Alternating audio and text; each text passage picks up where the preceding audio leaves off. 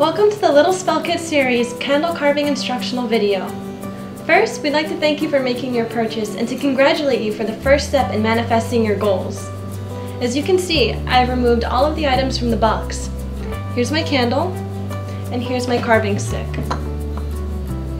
As you can see, the carving stick looks a little bit like an oversized toothpick. See? Now, we're going to carve 3 things into our candles before performing the ritual.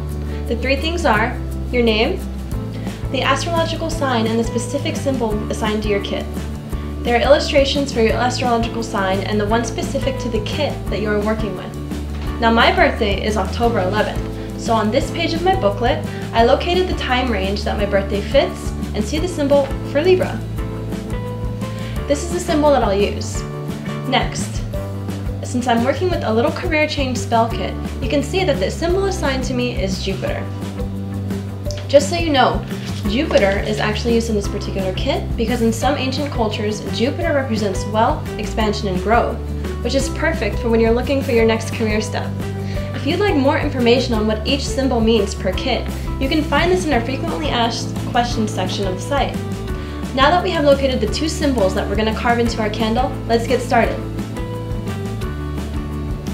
So first, I'm going to carve my name at the top right here. See? Now right below it, I'm going to carve the symbol for Libra.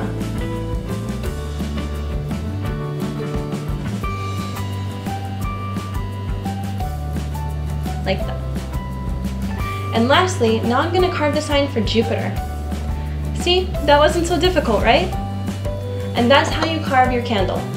There are a few more instructional videos, so feel free to continue to the next one, dressing your candle, or use the written instructions in your kit. Again, thank you for watching, and as always, remember, just a little seed of intention can bloom realities bigger and more beautiful than your wildest dreams. Happy planting!